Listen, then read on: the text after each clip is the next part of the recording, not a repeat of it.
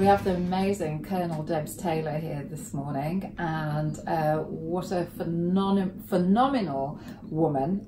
Some of the projects that I've had the privilege of working with Debs on. So Debs, welcome. Thanks very much, Ren. It's good to be here. Good to see you. Thank you, and it's always great to see you. So let's just talk a little bit about the history, because I'm not actually sure how you got to know about me, but I remember this call coming through and an email about what was an amazing project that you led on for Sandhurst, which is the Women 100. So I got involved at the project at Sandhurst because I was a bit of a loose end with jobs. I'm an Army reservist, and somebody asked me would I like to come and do a project, and the project was, can we celebrate 100 years of female service in the Army? It was something close to my heart. I was served as a regular for 18 years. I'd moved across into the reserve space at this point, but actually my mother had also been a member of the Women's Royal Army Corps, so it's in my blood slightly, and I just thought it was something I could have impact on. Little did I know the path that it would lead us on. But when we started looking about how we could celebrate women's service, we not only wanted it to be about the past, we very much wanted it to be about the future, and where we could impact on diversity, because at the moment the Army still struggles with appealing to especially a younger generation of women who don't necessarily see it as a career. So in the Army at the moment we sit somewhere between 12 and 13% as a regular intake of females into the Army. We suffer because we don't always manage to keep hold of them for as long as their male counterparts, and the fact that we haven't actually managed to impact that and move it forward over the last sort of 10, 15, 20 years, I think speaks everything about we're not doing enough. So the idea was to try and do something that would be enough to attract. So the projects that you led on, well, my first engagement with you was around this event that we wanted to run. We had some themes around it, but talk about the actual launch one, the W100, the Women 100. Where did that take place? Remind me now. So how did it come about? So it came about because it had largely been forgotten about, and there was a last minute push by the Army to try and get something in the year of 100 years. And so being picked up as a project officer, we put together between October and December 2017 3 specific projects. One was a photo shoot with 300 serving women. That's right. That was the first one. The second one was a dinner night where we had past, present and future. So we had everyone from young Army cadets right the way through to Chelsea pensioners and everyone in between come together to do the real celebratory piece. And then the look forward piece was the bit that we and I must admit, this still makes me laugh now, because I'd sat in a room in October thinking, how am I going to do all this? And somebody else who's involved in Army engagement had said to me, you need Ren, that's who you need. She's like a fairy godmother, she can wave a wand and make things happen. And I was like, okay, well I'll just phone her. Who is this person? Who is this person who is magical? And you know, and I phoned you and you were just so welcoming. I think I blurted out this, can you help, down the end of the phone, and I think you invited me up here, and we must have spent I don't know, maybe an hour and a half talking about what the possibilities were, and what came out of that meeting for me is that it isn't just about an echo chamber in the Army. We need to be talking much more broadly. We need to be talking into environments where this is why diversity is absolutely foremost on the agenda, and talking to women who have already done this within their own organisations. Well, some of the forums that we ran at that time were pretty amazing, but one that actually stands out massively for me, and something I speak about all the time now, is the unconscious bias. Because I thought that was the real, that really took hold for a lot of people, because there's a lot of unconscious bias that goes on. It's going to continue to do that by virtue of what it says on the tin, unconscious bias. But actually with the armed forces, we were starting to see a lot of narrative that may have been used in the past, because it was very male dominated. It still is, but we're seeing a lot more women coming through. And actually, what was so nice to see, and that was really, you know, Debs, was definitely, you were the pioneer of making that happen. But there were so many males, so many behind understanding about the unconscious bias, how they can be able to adapt a little bit more. And there were some times when actually women were lagging behind in changing the narrative, but we had some of the guys coming in and actually helping and fast forwarding on this agenda.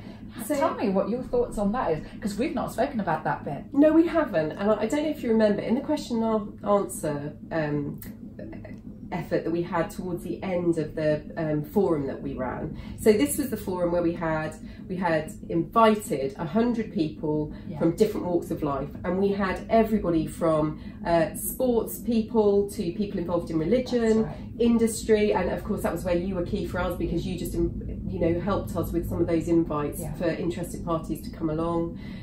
We had all the female brigadiers in the army come along, but we also had, and more importantly, we had a number of the male hierarchy in the army come along as well. One question from a young man in the audience, I don't know if you remember, he's a young corporal, he takes part in the Army's Centre for Army Leadership, and he's a leadership activist, and he raised a really important question that sits around that unconscious bias.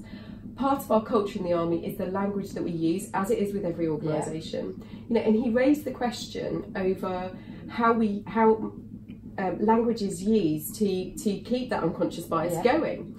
And so one of the issues that he had was over the word manning, and we use manning in the army. You know, that's a term that we've used for a long term. It's accepted. It means that the level of people that we've got against the liability for outputs that we've got, we all understand that. But actually it was a really pertinent question for the topic that we were discussing, especially around unconscious bias, because how do you change that? It's a cultural change, it's behaviour change, and you have to go right back to the fundamentals, language and culture being the fundamentals. So and really interestingly, just in the last couple of months, the army have changed that language, and it's now workforce. So it's no longer planning around manning, it is planning around the workforce. And I think that's a really positive step forward. I'm glad you told me, because I would have carried on saying manning otherwise, and I have been pulled up for saying manning. You know, but again, it's the term that we use, and that is unconscious bias. You know, and the other bit that came out of that I'm still, you know, the pride moment for me, when we talk about language and culture and behaviour, was the book. So the other part that came out of that forum for me was talking about how language and culture affects stereotypes, and what we can do about that from a really young age. And of course the army has got some very clear regulations about the people it can engage with, because rightfully as a society we're not encouraging children to be soldiers. But what we do want to do is influence young children to say that anything is possible. And especially... And also having some empathy with people who serve, you know, rather than it being just a case of, okay, this is good as a career choice. It's actually about, you know, how does society work? Somebody is protecting us somewhere to be able to do the civilians, to do the jobs that the civilians do. So it's an ecosystem that is reliant on each other. So I think those books are really important, and a shout out for those books are really important as well. And that piece, and this is, I think, what makes the whole proposition of what we did, from the genesis of Army Women 100 and that forum, which gave us a number of recommendations. And so the idea over the next couple of years, and the output was to act on those recommendations. And we did it with the unconscious bias training. So we held an event at Sandhurst where we invited both internal forces people, the wider MIB and external industry to come along and take part in a day of real thought and development around unconscious bias. We used the behavioural specialists at Sandhurst to give it that academic twist to it, but it was a really interactive session, and I think it got people thinking, which is what we're after. that ability to make them think. Exactly that. So the book, that my favourite one, because there's quite a few of them in the in the series, but my favourite one is My Mummy is a Soldier. So as everybody knows, I'm also a reservist, which I'm so delighted about being a reservist, because it was a long ambition of mine. So I did scrub out my mummy and put my grandmummy in the book, but putting that to one side, there's something else I'd love for you to talk about, and I don't know if you know, it's really putting you on the spot here, Debs, is when Danny came on and she spoke about, do you want to just mention who Danny is, and spoke about her little story about Fireman Sam. So really luckily we had a contact that put us in touch with Danny Cotton, London Fire Brigade Commissioner, a woman who has absolutely reached the top of her tree in an environment where there isn't a huge amount of diversity. Yeah. And she's absolutely been supported by colleagues, but culturally it wasn't a place where women thrived. Yeah. And so she has, you know, she explained her story about how she has reached the various level, and a lot of that she's done through confrontation, the ability to call things out. But the story that she told that I think got all of us thinking, because it's innocuous, you know, is the story about Fireman Sam. And when she said to us that she had received death threats because she'd wanted to change the name of Fireman Sam, and she'd wanted to change that to Firefighter Sam, and there were people who were absolutely, you know, and social media being what it is today, she was being trolled on social media, she was under a lot of pressure, and it became blown out of all proportion for something that we all know is the right thing to do, but for some reason it offends some people's sensibilities. And it's an opinion as well, and all of that sort of stuff. The interesting bit that made me laugh about that whole speech, and Danny's speech was absolutely really totally amazing, and she is an amazing woman, was when she pointed out, guys, Fireman Sam is not real. It's not a real person, you know. So that was quite good fun. But on some other stuff that you've managed to build and do since that first forum, the events, those 3 events that you've spoken about, is something quite phenomenal, and really something I'm proud to be able to say that I've had a little teeny weeny bit of engagement on. It was your driving force behind that, Debs, is cultivating some amazing stakeholders around the STEM subject, and actually bringing probably, I mean, you brought so many young people to Sandhurst. You know, you didn't do it once, you went and did it again and again. Talk about that a little bit, because I think it's such an important subject, and you know, there's lots of little pockets all over the place that are doing stuff to encourage young people into STEM careers. But actually the Army are doing a fantastic piece of work around this at Sandhurst, you know.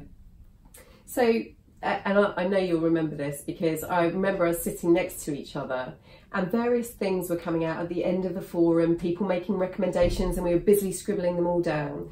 And it was actually Colonel Claire Phillips, who was the, she was the regimental colonel of the Royal Electrical and Mechanical Engineers. They have a double whammy with diversity, because not only are girls not joining the Army, girls are not joining STEM trades in the Army. And those absolutely, we see that the numbers drop off, less than half in those STEM trade groups. And yet we all know that that's tomorrow's business. And if we don't get people working in that way now, if we don't encourage young people, that there is a whole skill force out there in the future, that we are going to be missing this element.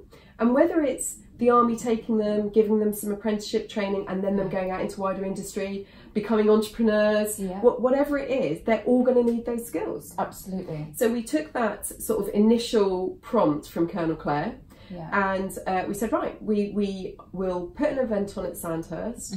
The first year that we did it, we invited 900 schoolgirls along from schools across the country, because of the resource that it takes for schools to come to an event such as that. We got a lot of independent schools, and so we did face a little bit of criticism, because we have always faced criticism in the army for being slightly elitist in the officer corps. And therefore, to face this criticism when what we were trying to do was promote diversity, and especially amongst the STEM trades, was actually, it was a bit of a moment for us, you know, having put this hard work into providing this event, which was it was basically a careers fair in which we did a very holistic view of what STEM is. We asked about 40 industry partners, and we're talking all large industrial, but also right down to small providers. Very inclusive. And we asked them to come along and showcase what they did and talk to the young people. But we're not talking 17, 18, 19-year-olds who have already made the decisions about what they're going to do. We were talking about 10, 11, 12-year-olds. That's right. And we got them all down to Sandhurst on the day. It was open season, you know. I've got to mention this. When you say we got them all down to Sandhurst for the day, can you remind me how many that looked like? So on the first turn of the wheel, it was about 900. Exactly. There's not one or two here. 900. It was immense. And what still breaks me slightly is the schools that weren't able to come because they couldn't get the transport, and that is within the state sector. So what we decided to do for the follow-on year was remedy some of that. We wanted to do it bigger and better anyway, and we said, well, if we've got all these companies coming, we've got all the army trade groups coming, let's just do it over 2 days. So, you know, if you're going to make that effort to come here and show your stuff, I think we can increase the numbers. I think we can definitively increase the numbers in state school if we give them more notice. So we gave ourselves a longer run-in time. And the second time round, over the 2 days, we got 2,000 children. We specifically aimed stuff towards the state schools, and what we did manage to get was a couple of the industry partners to do some corporate responsibility. They sponsored a couple of the state schools to come along. Yeah, there was one particular organisation who put their hand up. I remember you rang me. I remember sat at my desk here and you said, Ren, I don't know what to do about this, but we've got this school who want to send their children across, but they don't have money for the transport. And then one of your partners came along and said, don't you worry about it, we'll fund that. It was phenomenal. And so Goldman Sachs, for another one of our events, we had PA Consulting. He supported it. You know, there is a willingness and there is support out there. It's about connecting. It's about connecting the dots. And I think when we come back to what it is that we were able to work out between us was how to connect the dots. Because there's lots of this, as you said, there is lots of willingness to do outreach in STEM. There are lots of schools who want this type of activity because not only does it tick a box on their curriculum, it's the right thing to do for young children is show them, because unless your parents or your wider family are involved in civil engineering or a microbiologist or someone who goes out and tests water for all the right and wrong things, how do you know about these careers? And so the idea was if we could bring those kids together, we could show them, and you have a go, you know, you have a go at testing the water or driving the Formula 1 car or being part of the heavy engineering team that were building a bridge. Have a go and find something that flicks the switch for you. That can then set you on a path that says, I'm taking maths and physics at school, now I know what I can do with it. Exactly that, because it's about the purpose. You know, we talk about the purpose in so many different ways, but bringing it to a context of what we're talking about here and the projects that you've run and the STEM events is about, okay, well, I'm learning these subjects, but I now know the purpose of learning these subjects could lead me to here, here and here. And sometimes, you know, you've got to feel and see it. So, and to be able to do that in an environment like Sandhurst was just absolutely awesome. I've got to tell you about one of the things that really resonated for me. And I was in the auditorium at that point, and we were all sat down, we were listening to some keynote speeches. And it was the time when we had not just girls in, but we had girls and boys in. And we had this coach full of young kids. They arrived slightly late because they'd got stuck in traffic and all of that sort of stuff. And they were from a hard to reach school, actually. They all made the effort. They just looked impeccable. Mm-hmm. And you could feel, you could sense it, you know, I mean, I can talk about it. I came from a background where it was quite complex myself. For a young person to walk into one of the best institutions in the world, and everybody is on best behaviour, you know, brace up and all of that sort of good stuff. They made such an impression. And you could physically see, they were walking out just that little bit taller. And for me, you can't just manufacture that, you know. That is like the real cherry on the cake. So we've spoken about this before. This wasn't about recruiting for the army, because everybody says, oh, well, you're just after more numbers for the army. It is so much broader than that. You know, my job as I saw it at Sandhurst was about engagement and about trying to keep the army in the public eye, so people are conscious of it, so that the gatekeepers, whether they be careers teachers or they be parents or grandparents or godparents or faith leaders or youth leaders, that they understand that it is still part and it is available for everyone. So I went through Sandhurst in 1996 and at the time I came from state school, and I was a little bit unusual at the time. That has changed, but still the message is still out there in the independent sector. It's not out there in the state sector. It's available for everyone, and we need to get people in there for them to see that and for them to know that it is a national institution. So you've been living this now for quite a while, because if I remember correctly, the first Women 100 event was in December 2017. That's right. Right, okay.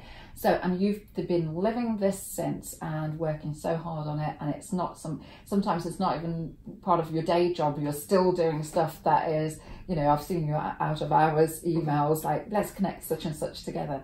What would, outside of the day job that you were doing with Sandhurst, what do you think that others could do that would help, not necessarily the armed forces here, but even in just society? Is there any dots that are quite easy that should be linked together? So for me, it's about advocacy. And we spoke about this at the forum as well. It's about peer advocacy and it's about wider advocacy. It's about being that person that has positive effect and where you can see connections. And Dame Julia, who came to the book launch for us, you know, her strapline is connect the unconnected. And that really resonates with me. I think if you can have a role in bringing two people together where you're creating a relationship that will have positive effect, you're just a force multiplier. And we should do that. And that's not work. That's just business. And I think, you know, that bit about what the army teaches you, because we're sometimes we're not well supported with resource, because we're a public institution and we're supported by public money, sometimes we have to be resourceful as individuals. And it's about that resourcefulness of knowing how to make those links, bridging the gaps, bringing people together, making a teamwork, and providing the genesis to move things forward. So, Debs, you are quite unusual, okay, because you have drive, you have this real inbuilt ability to really see the best in people and want the best in people, and you're very generous. And that is something that, and I'd say, when I say generous, in lots of different ways, but in this particular construct, and what we're talking about here is about the connecting. And you're right, when Dame Julia spoke about connect the unconnected, that's about generosity. And that generosity to be able to say, do you know what, let me introduce you to X, Y, and Z, and if things happen, that's amazing, because we all get a little bit more fulfilled. And I think that's a really key message, you know, two things here. One is connect the unconnected, so thank you for reminding me on that. And let's just be generous about who we know, because that might help somebody else and that ecosystem. So I think that's amazing. So thank you for reminding me on that. But you know, you've been my mentor in that. If I can just say thank you. That the fact that you picked up the phone and said yes, that this brings us full circle right the way back to the start of the conversation, because you picked up the phone and said, yes, I'll help. And you didn't have to. But it was passion Yes, to I you. don't think about it anymore. It just starts to happen. So thank you for that as well. Now, I want to just pull up a couple of points. First of all, one I wanted to really mention is that you've been an award winner as well. So you won an award for Women in Defence. Tell me a little bit about that. So because of the STEM event, and I think because it achieved a certain amount of notoriety, a lot of the industry partners that supported us were in the defence sector. And I was nominated for an award. I must admit, I still don't know who by, and you don't get to find out. So, but it was for the promotion of STEM within defence, because it's a problem for whether you're in defence sector industry, whether you're part of our scientific public bodies, or whether you're part of the MOD. We all need those trades, and so there is a specific award about the promotion of STEM. Well, first of all, totally well deserved. And the second part of that is that now that you've got that award, you're going to continue to champion and even help. So even the peer-to-peer side, so that other people will actually recognise. And I think it's so important where somebody like yourself have been given that opportunity, that it's still cascading. So thank you for doing that, because you do it so well. Now, you also got promoted very recently to commanding officer to 151 Regiment. How's that going? So it's a change. It's a very different job than the work I was doing at Sandhurst, and I must admit there's a little bit about moving on from one job and into another. Some of it is about letting go, and you have to understand where you've set the conditions for success, hopefully for the team that you've left and for the person coming in behind you, to be able to sort of cut some of those ties. I hope I'll still have a role in it, because I'd like to have a role in it. But also I'm now responsible for one of the Army's reserve regiments in London, which is very exciting but very busy. And I'm just trying to sort of get my feet into, understanding exactly what I'm doing and how I'm doing it in that role. Well, I know why you'd be the absolute perfect candidate for it, because you give if you want a job done, you give it to a busy person. So that doesn't surprise me that you're very busy, but you are absolutely amazing. So I know that this will be something that is. I'm proud of the fact that you're doing this, which I think is absolutely great. So I'm going to ask you a personal question now. And what about you? What about Debs Taylor, Colonel Debs Taylor? So taking the Colonel off for a moment. What about Debs Taylor? So, life remains busy, and if I can indulge for 2 seconds, I loved my regular Army career, and it was 18 years of my life that I wouldn't go back and change a moment of it. I absolutely loved it. But there came a point in my own life where I'd had 3 children. I'd had those very successfully in the Army, and we'd managed to make everything work. And then there was the typical squeeze that comes along, which was an older generation, and actually trying to make those 2 bits work were really difficult. And I decided at that point that I would leave the regulars and become a reserve. And I have to say, the opportunities that are available now, and the way that the Army is understanding what can be bought by retaining skill sets through flexibility. And part-time working wasn't available when I was still in the regulars. I think I am part of a new breed of reserve officers who are managing to provide skill set back to the Army through part-time and spare time work. And so the Army is retaining some of that skills that they've fought really hard to give people those skills. And actually, instead of just saying now goodbye to them at the end, there are loads more opportunities for reserves to do stuff. And for me, it's now become, my second career. I'm now expanding into an area that I didn't think would be possible when I left the regulars. And I'm really grateful that the Army are much more on the front foot about how their reserves can be employed. And there is lots of the sort of portfolio type working. And that to me, the reason that I left the regulars, there is still an element of that in my life.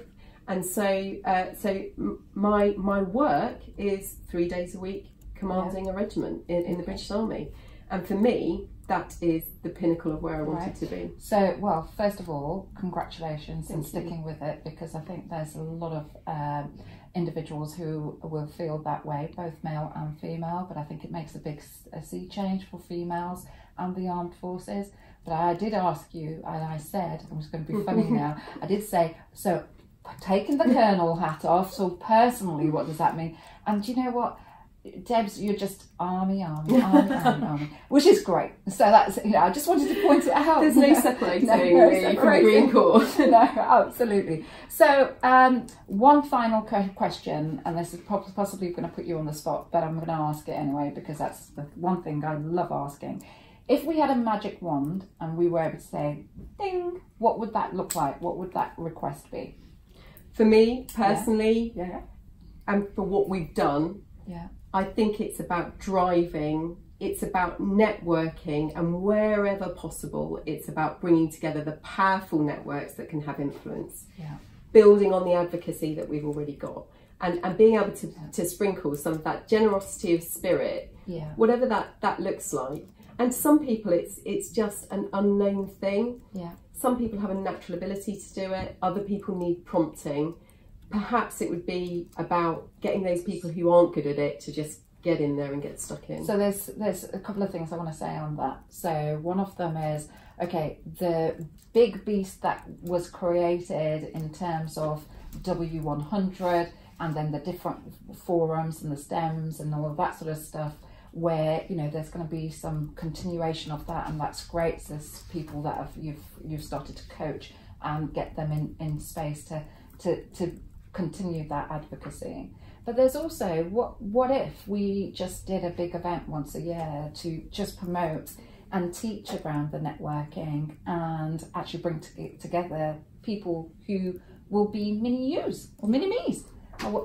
Let's just think about it, because let's not lose it. I think to me there is still so much to be done, and actually the next piece of work that I'm doing as a byline to and it's a follow-on piece of work from Sandhurst, but it's about connecting networks, and it's about the networks that I've come across, how we bring some of those together to produce some influence.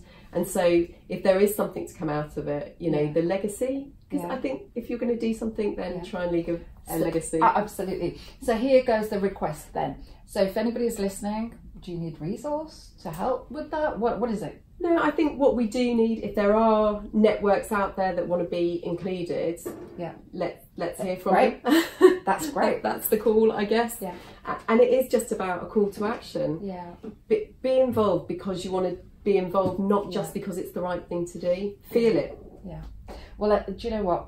That whole, from my hilltop, and it's always, I love speaking to Debs because you inspire me. I love talking to you. But this whole piece about helping people, whichever walk of life they come from, just shines through. And thank you so much, Debs. Not a problem.